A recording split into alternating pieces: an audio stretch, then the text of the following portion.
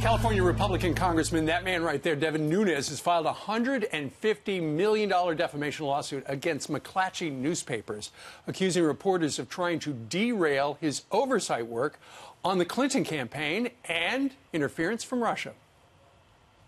A couple of the reporters there were the biggest perpetuators of the Russia hoax. And so part of the lawsuit here is not only that, they need to retract everything that they did against me, but they also need to come clean with the American people, retract all of their fake news stories. So if you're out there and you lied and you defamed, we're going to come after you. So here to weigh in is Fox News senior judicial analyst and host of Liberty File himself on Fox Nation, Judge Andrew Napolitano. Judge, he is confident. He's loaded for bear. Does he have a case? I don't think he does. But Why? Again, it's going to be fact sensitive.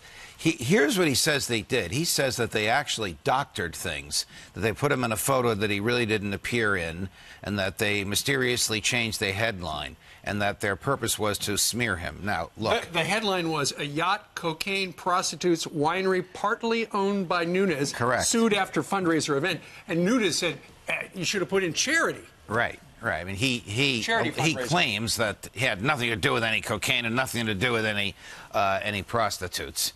And there's no reason to disbelieve him on that. But his argument is that they did this in order to interfere with his effectiveness when he was the chair of the House Intelligence Committee.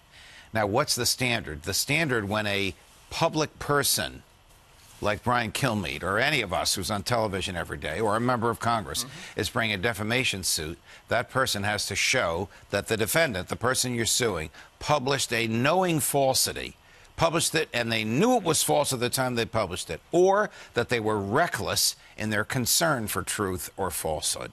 That standard is such a high bar.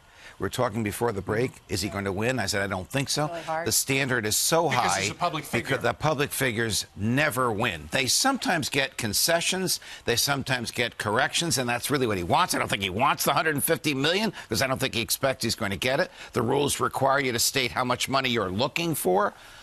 He also wants to publicize this so that people like us will focus on aspects of our colleagues in the media who are doing shenanigans, not reporting and not opining, but creating things. We all know this happens to make somebody look bad. But this is like the Covington, Kentucky kid who is now suing, the Washington Post and other people. They say, look, I wasn't a public figure and I was maligned.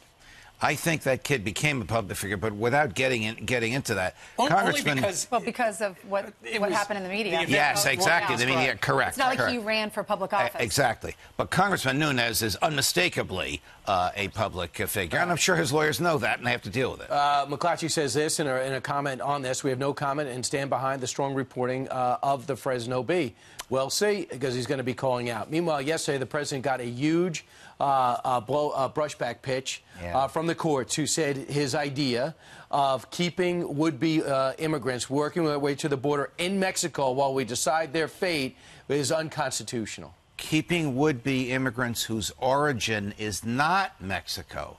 So the president's real beef is people from Central America making their way through Mexico and knocking at the door in Texas. Because if they were from Mexico and they unmistakably are unqualified, they don't claim asylum, and they have no right to get in under any other part of the law, they can be sent right back over the border. But if they're from another country, they can't be sent to Mexico. They have to be detained until they have a hearing. And then the president says there's probably not enough judges in the country. So he's going to work his way up the ladder now. Yes. So what happens in the meantime? Can we keep him in Mexico while it works its way through the system? No. I've never seen an injunction like this. Not only did this judge stop it, but he ordered the people who actually filed the suit readmitted within 48 hours. Activist courts. Where is this going to go? The president's favorite circuit court of appeals, the Ninth Circuit, which will probably uphold it. We laugh at this. It happens so frequently. And then eventually the Supreme Court. How long will that take?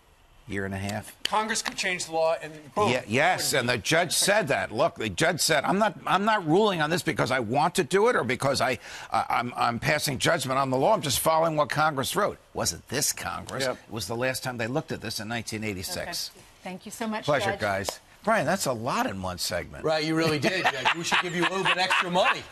Yeah, you're very proud of yourself. Cheryl Atkinson on with me today on Liberty File about how on Fox Nation about how the government spied on her and the difficulties she's having suing the government. I'm going to get the app just for that. Thank you, Brian. All right. So Thank good. you, Judge.